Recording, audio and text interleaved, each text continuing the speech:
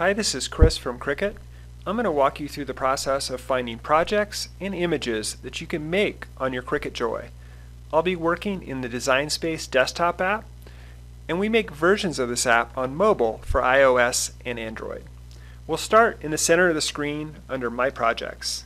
This is where projects you're working on or projects that you've finished and saved will be displayed. As we work our way down the home page, you can start to understand how we organize content in themed groups.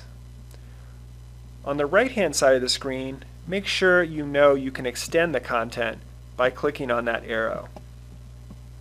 Now we're going to go back up to the top and show you some other ways to browse. First, make sure that you have the correct machine setting in the upper right-hand corner. Now I'm going to click New Project in that right corner and take us to the canvas. And this is where members actually design work in Design Space. It's also a place to browse content from. We'll start in the left-hand side of the screen under Projects, and I'm going to click into one of these so you can see what it looks like. We have a difficulty level, how much time it's going to take, what tools and materials you'll need, and step-by-step instruction, as well as links to our help site.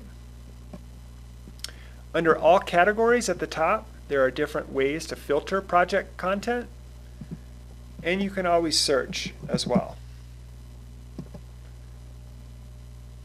I'm going to go back to the left-hand toolbar and click Images to show you another way to browse content. Now, images don't come with step-by-step instruction, but you can put them on the canvas and manipulate them, making them larger or smaller or changing the color.